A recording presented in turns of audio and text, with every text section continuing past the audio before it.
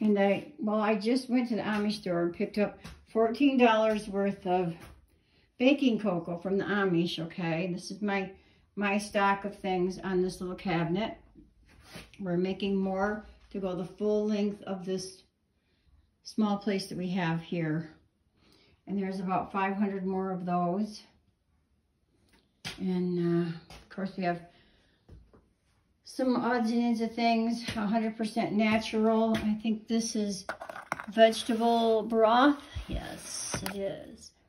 I have stuffing. There were 10 for 10. There's more diced tomatoes, more stuffing, and I got the carnation milk over there because I'm not going to dehydrate my own milk, and I'm not going to can it. There's extra jars and baskets I use in the greenhouse, a coffee maker. We have a lot of nice things for our place, and I'm really pleased with it. And all my canning things, and I have about 500 of those little canisters like that. And I think I said I had 400 pounds of pinto beans. I got another side of a ham, which is a 22-pound ham, and I paid $20 for it at Freddy's. And I'll be using that in canning next week, after next week actually. Some of my supplies, my canner over there. All the soap, we keep things stocked up. Hubby's really good about helping with everything, and we're on the same page. And I've got things over here like salts.